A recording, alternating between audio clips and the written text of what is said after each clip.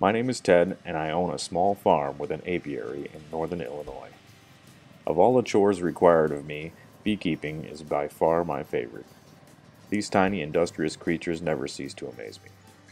My bees create a bounty from seemingly nothing, and no bounty on my farm is as sweet. However, like they say, if it was easy, everybody would be doing it, and that rule definitely applies to beekeeping. Bees are prone to dying in many ways, from hive-wide infestations of mites and beetles to disease and starvation. These are challenges every apiary must overcome, and it can seem to occur at a moment's notice. This brings me to the largest hurdle beekeepers face in my region: winter. During a normal winter season, an apiary can expect to lose at least 30% of their bees. When you add extended periods of sub-zero temperatures, wind chills often reaching down to -20 Fahrenheit, beekeepers can find whole colonies wiped out. Many beekeepers, myself included, insulate their hives in an effort to mitigate some of this loss. I was surprised to find that there are very few options readily available on the market designed for hive insulation. This left me to hobcobble together my own solutions, which came with varying results and problems. Some issues I've had with my homemade insulation were a lack of access for hive inspection, buildup of moisture in the hive causing mold to form and sometimes condensation, and occasionally I would end up with a blocked hive entrance, trapping my bees in the hive and keeping them from their normal activities. That's why I decided to find a better way and wound up creating the Hive Jacket system.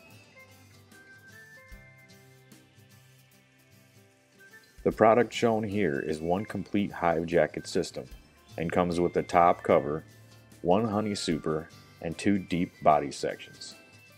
Sections are added to the hive, starting from the bottom moving up. The lower section is installed without any hive modification. This allows for full and open hive entrances. Here beekeepers can add an entrance reducer, anti-vermin screens, and even use an entrance feeder if they desire. Subsequent sections are attached using Velcro scripts, which not only secure components together, but also ensure for proper ventilation.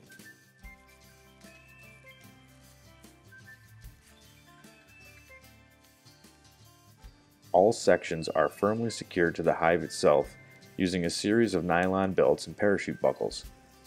This feature will keep the Hive Jacket firmly in place during the heaviest winds. Not all hives are the same size, and the Hive Jacket system is designed with this in mind. Additional sections can be installed as necessary to cover even the largest colonies. The Hive Jacket can be applied to both 8 and 10 frame width hive bodies.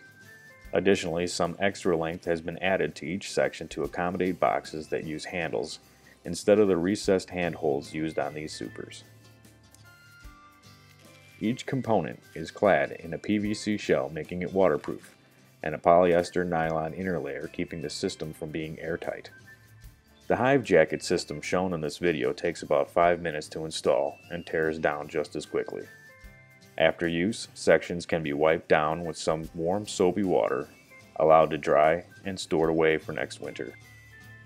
Finally, a top cover is slipped over the hive and held into place with 4 nylon straps that stretch over each corner. Notice the hive top is not attached to the body.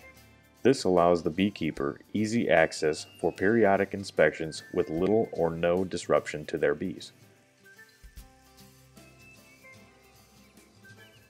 I first developed the Hive Jacket system out of a personal need to find a reliable and reusable solution for wintering my bees. Now I see that this product can potentially benefit all cold weather beekeepers. By reducing bee loss in winter, apiaries can expect stronger colony populations in spring, leading to higher yields of bee products and more pollinators for our crops. Thank you for taking the time to watch my introduction, and if you're interested in supporting this product, please purchase one of our offerings through the Indiegogo campaign. Just head over to Indiegogo.com and search for the Hive Jacket. All proceeds from the campaign go to securing the first run of Hive Jacket systems.